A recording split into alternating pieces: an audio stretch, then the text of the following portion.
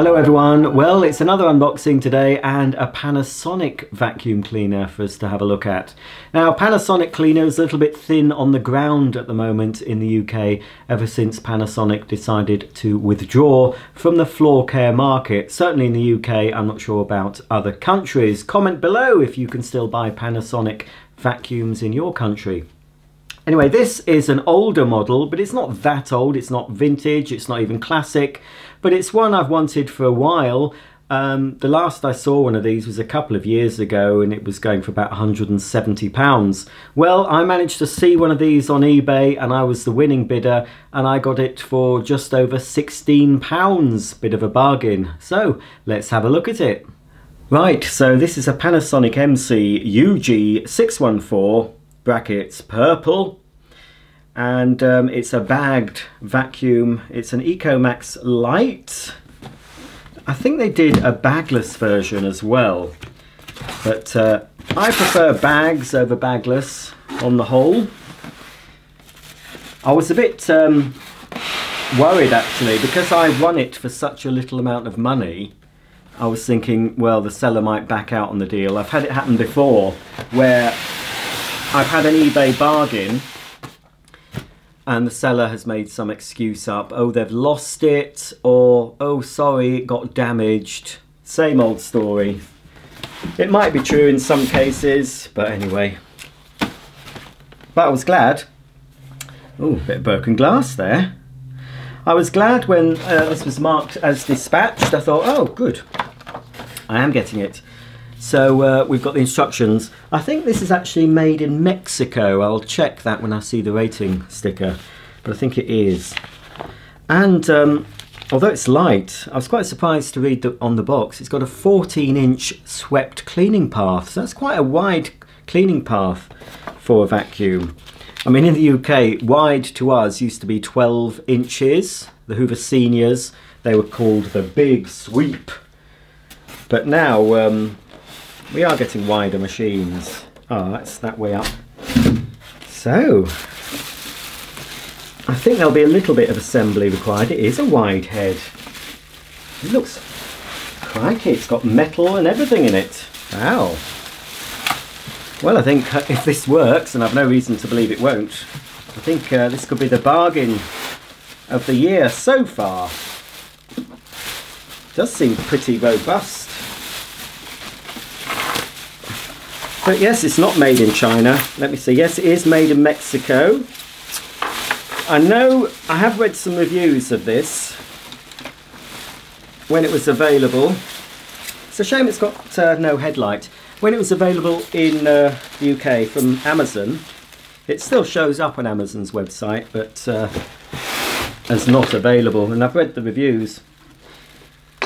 Most of the people complained about a little attachment that you need when you're using the tools, because this is a bagged cleaner with cleaning tools, but the tools aren't on board. You have to plug them in, like you did with the, you know, the old way of converting an upright.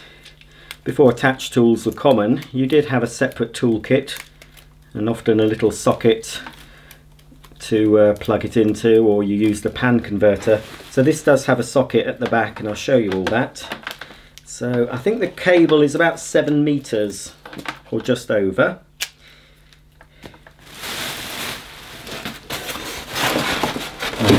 There we go, more bits underneath. Let's just move all this packaging out of the way. And it's even got a turbo brush. Not sure of the wattage of this, but this certainly will predate, I think, even the first EU regs. Oh, it's a very nice dark purple. Yes, it almost matches. That's good, isn't it? What a coincidence. So, here we have a Panasonic branded turbo brush. Looks okay, definitely unused. Quite soft brushes. It's quite a narrow head. I wonder why there's such a big gap there, look. I suppose having those holes there will stop it from slowing down when it's on fabric, because it'll still allow the airflow to keep the turbine spinning. You can probably get into this. Yes. Oops, it's come right off. Very small turbine in there. And oh, a very, very thin belt actually, compared to a lot of the turbo nozzles I've opened up. Right, I'm not going to faff about with that. Oh, hang on. Should be easy enough, shouldn't it? There we go. Yes. Right, so that's the turbo nozzle. You get a hose, which is very odd. Crikey. It's very, very heavy. I mean, it looks quite rigid. It is quite a weight to it. I'm not sure if it'll stretch up the stairs, but that is a quality hose for a stretch hose. But it is very thick. Where it stretches, these parts, I don't know what they're called, these sections are quite wide compared to a lot of hoses, a lot of stretchable hoses. It's not going to reach up the stairs. This should be fairly light to be able to carry up the stairs. I assume that's the side that goes into the cleaner. We'll have a look at that when I get the handle assembled. So that's the hose. Here's a bag as well. There's my box cutter. So you've got a little bag for the accessories, which is a nice touch. And it's sort of a leatherette vinyl finish. It won't be leather. And inside we've got a little upholstery nozzle. You can use that on your stairs as well.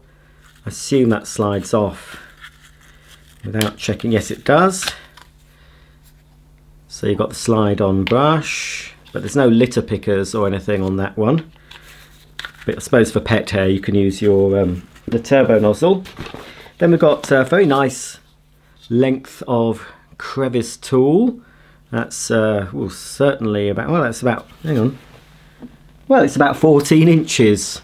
It's about the width of the cleaner head. So that's a nice long tool for getting in your nooks and crannies. And there's something else. Oh, now this is the thing that people have complained about. This is a stabilization attachment, and you need to fix this. I think it goes that way up. I'll show you when I've got it on the cleaner. I think it slots into a slot at the back, and it keeps the machine from toppling over when you're using the tools. Yeah, a lot of people complained about that, having to do that to use the cleaning tools.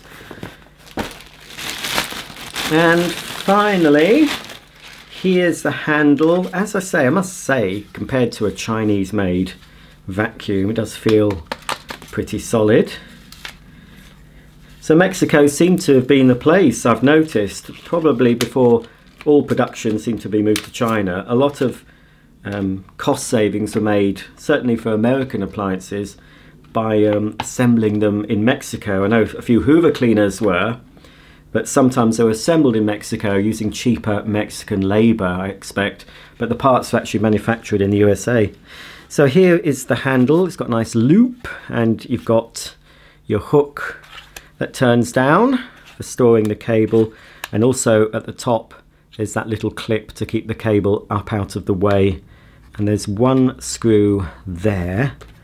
There's a little guide here. You've got your I don't know if it's just 1 speed or 2. Let's have a look. Oh yes, it's 2 because it's got floor and carpet. Now it's upside down to you, but to the user that would be the correct way up. Floor, carpet. So it's twin motored. You've got suction motor and a brush motor.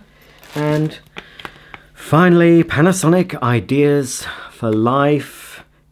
EcoMax Light, a lightweight vacuum with a uniquely designed smooth swivel steering system, includes hose, tools and mini turbo brush for quick above floor cleaning. And then it's showing you all the various bits and bobs, and at the back, fingertip controls, hard floor setting, 2 motor system, above floor kit included, HEPA filter, HEPA dust bag type U13, 14-inch wide nozzle, edge to edge clean, foot activated height adjustment, and a longer cord, 7.3 meters. Okie dokie, there's not much to do as far as assembly goes. It's just remove the screw that's in the handle and place it in the top of the cleaner. Let me just check. Yes, it's got connectors to connect up the switch. So obviously it goes in this way. Might need to stand up to do this. I don't want to force anything. There's nothing worse than breaking a vacuum just out of the box. There we go. That's lined up, I think, hopefully with the screw hole. So screw holes here, can you all see? We'll just do that up by hand first to get it in. Hang on, I'm going to have to turn it round. You know what a screw looks like, don't you? Oh, I've got the wrong head on. Might be alright though. I think it's one of those dual heads. It's a bit wonky. It should straighten up. There we are. Probably better with a flat head screwdriver. I've got a... Yeah, I'll just change that. I thought I could get away with it, folks, but no, I can't. I can't get away with it. Sorry if I sound a bit nasally. I've got a little bit of a cold. No, it's not man flu. I just get colds. They don't last long. Quite stiff. Whoops. One of my bits has fallen off. Right then. We'll have a look at this cleaner. And if this works, I think that's £16 well spent. Okie dokie, let's start at the bottom with this very wide cleaning head. You've got a rubber bumper around the front and partly around the sides to prevent the paint marks. And we've got a height adjustment. So you do it with your foot. So there's this little foot operated switch which you press. Now it's at the moment it's set to X low for very low pile carpet. By pressing it once, it's gone on to low, then medium, then high, oops, and back to low again. It's a bit similar to the Miele Powerhead that I've got, that you push button foot operated height control. I'll start this on low rather than X low. Let me just got to cycle, there we are, low. You've got a belt reset button as well, so I assume that if it becomes clogged, if you suck up anything you shouldn't, it'll cut out and you can reset it using that red button. The handle release is located here at the back, so just press that down to lower the handle to the operating position. On the underside of the cleaning head we've got another surprise, a wooden brush roll. You don't see many of those on vacuum cleaners these days. The brushes are medium soft. They're not too soft, but they're not rigid hard either, but they're okay. And they're in a chevron design, so obviously the main suction path is in the middle. So as it rotates, it does sweep the debris into the airflow, so that's good. It's got a belt here, so there will be a line of shame. This might leave several lines of shames due to these guards here. So we'll have to see that when I do a demo. Look, there's even a metal piece here that forms these two sort of, they're more rollers than wheels, but obviously that's what moves up and down when you adjust the height. And at the back, we've got two further wheels. They're sort of rubber coated. It does feel pretty solid and well made. Well, certainly for £16, I'm not going to complain.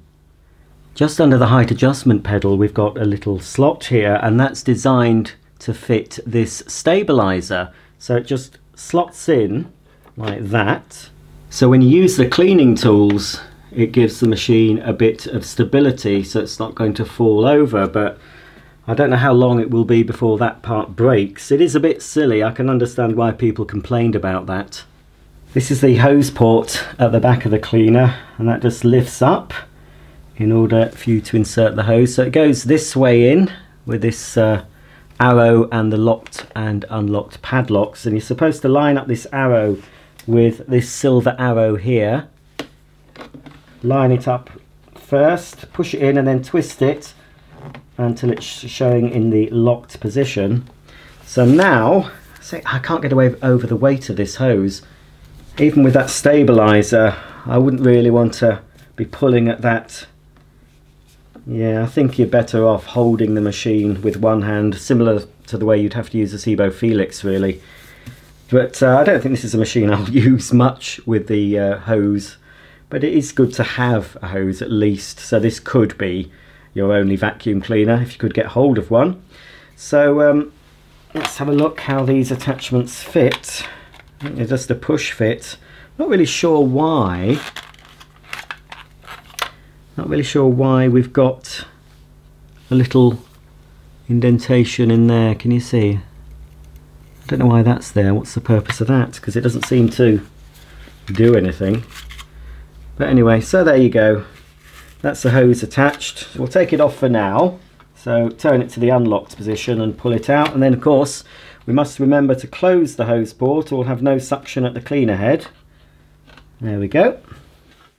Here's all the details at the back of the cleaner. So it's model MC-UG61400, number 011743R, Pmax 1000 watts, Pnom 780 to 980 watts, bag type U13. Caution: to avoid tip over, use stabilizer when unit is sitting in upright vertical position on unlevel surfaces or when using hose attachment.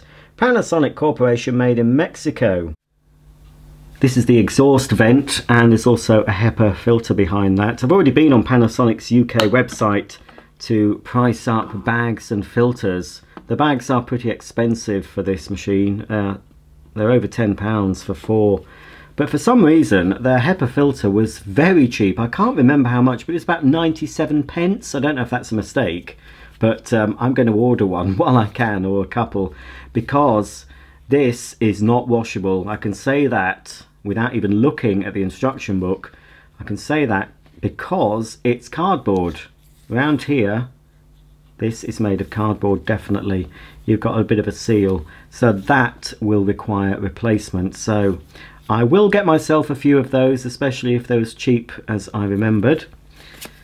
So that fits on there. So it tells you the direction of airflow. So that's pointing outwards, so it must go in that way. And then that fits on. I wonder how noisy this cleaner will be. Now this stabilizer looks like something that could easily get lost unless you remember to put it in the bag with all the other tools. But Panasonic have thought of that and have provided a little storage clip just over the filter. But yes, it's on. I can see that getting in the way, especially if you were to lower the machine down for cleaning under furniture. I don't know how low it goes, but I think personally I will leave that off and keep it with all the other cleaning tools. Just above the HEPA filter we've got the lower storage hook, and that also doubles as the carry handle. And further up at the back of the handle we've got the top storage hook, which of course can rotate to release all the cord in one go. The last thing to look at on this Panasonic Eco Max Lite is of course the bag, which is housed inside here. Oh, the whole bag door comes off. It's quite thin. It's a fleecy bag, and it's not a bad capacity. Now how does it fit? Is it just a push? I think it is. I think it's just a push fit. Yeah, there we go, yeah. So there we go, Panasonic original dust bag. There are aftermarket pattern spares of bags for this. They're not much cheaper. I will get myself some genuine ones. It seems a fairly good quality bag as well. It's a cardboard collar, but you've got your little seal around there to keep the dust in. It's not, I say, it's not too big, but I mean it's not small either for this type of cleaner. It's not a bad size, that. And at the bottom we have a sponge filter. Now I think this filter is washable. I seem to remember looking in the instructions, but it's a pretty bog standard type of filter that you could easily get replacements. But I will buy, while I'm ordering the bags and the HEPA filter, I'll get myself one of those as well. Obviously the motor is located here, and I've just noticed just slightly above here Panasonic have provided a suction relief valve here. So obviously if you use the machine with a blockage or the bag's full, this will start letting air into the cleaner. You'll hear it letting air in, so you'll know there's a problem, but it keeps the air flowing through to the motor. Okay then, I've got the cleaner plugged in, ready to switch on. So if this works, as I'm hoping it will, I'll be very pleased with this unboxing. Okay, let's try out the suction first with the hose and locate the switch at the top.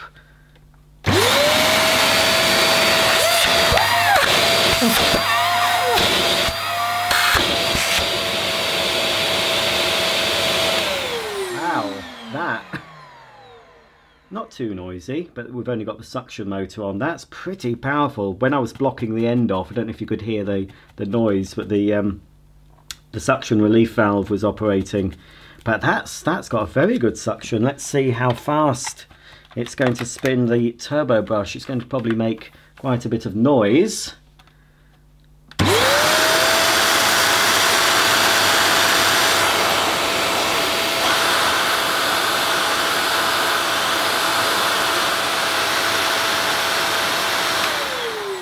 Well, despite all that suction, wasn't that great. I was easily able to stop that spinning. No wonder they've put those huge gaps there to keep the brush roll going when it's on a carpet or upholstery.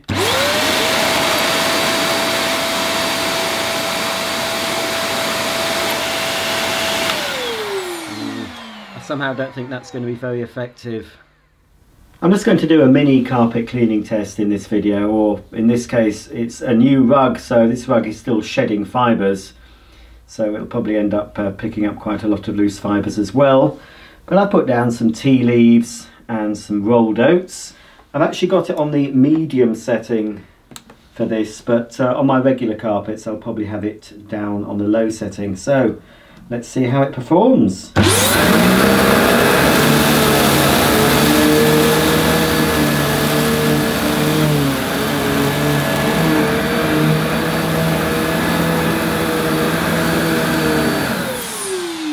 Well, not bad. It had a fair bit of agitation as well. Quite surprised.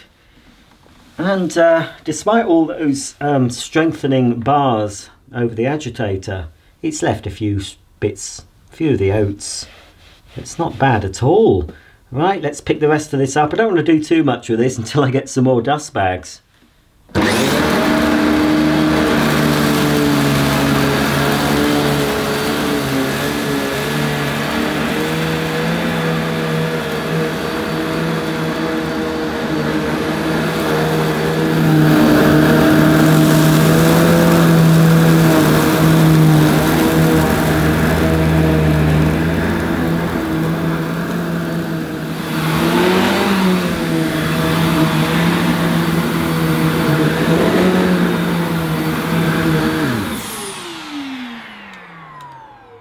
Well, that's about the end of my video on this Panasonic EcoMax Lite bagged upright vacuum cleaner. My sources tell me that this was also available in the USA under the Kenmore brand, but apparently you couldn't get tools for the Kenmore version, so this one, having the tools, makes it a little bit more versatile. I'll be looking into this cleaner in a bit more detail in a future video, but if you have any questions about this machine, please ask in the comments section below, and don't forget, subscribe, thumb up, and also if you can subscribe to my other channels, that would be great as well. Thanks for watching, and I'll see you soon. Bye for now.